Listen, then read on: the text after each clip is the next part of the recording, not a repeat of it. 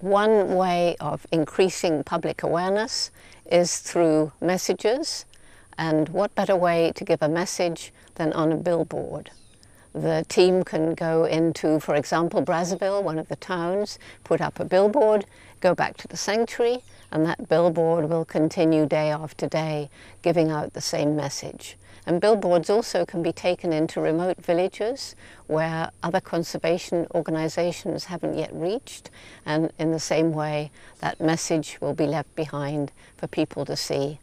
And in that way, we hope we shall be able to make a very big difference here in this country.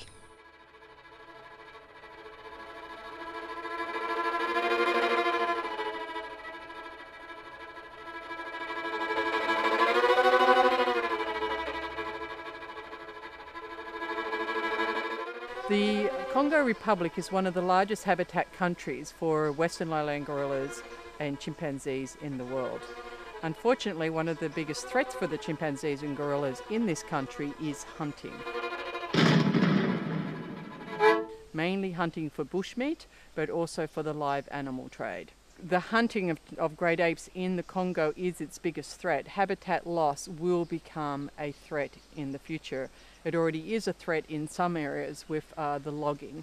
So most of the forest in the Congo Republic is all under logging concessions. And we see vast numbers of timber going out every year out of this country. In the past, over 26% of the chimpanzees that were confiscated came from this region. But since we have had the billboards in place, we've seen no chimpanzees being confiscated in the last 5 years from this area. So we believe that the billboards have played a dramatic impact, a positive impact on the application of the law, with people being more respectful of the law and understanding the law with regards to the protected status of the great apes. Because of that, the Institute has undergone a program in which to expand the billboard and the public awareness campaign to cover the whole country.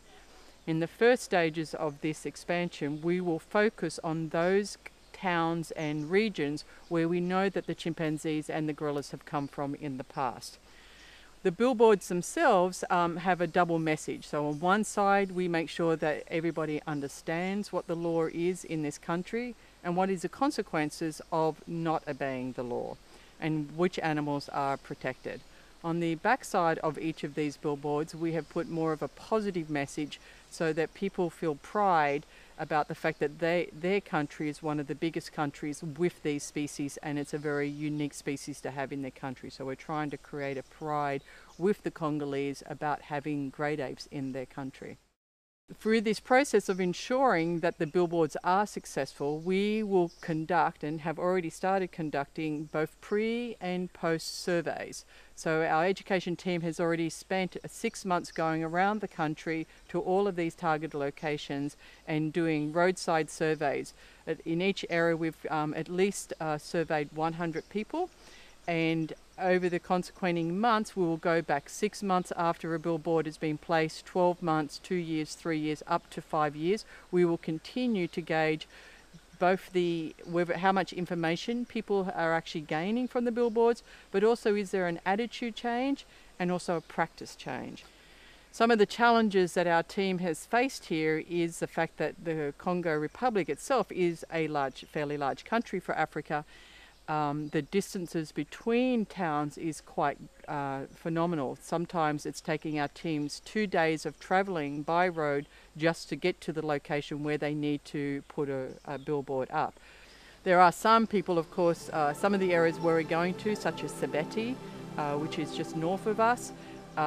During our pre-testing surveys, we discovered that 100 of the men admitted to eating chimpanzees.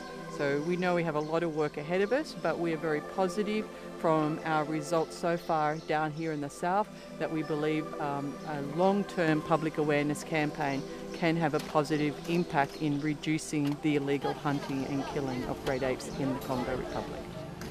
The JGA Congo team would like to take this opportunity to give a big thank you to EAZA for supporting this very important project.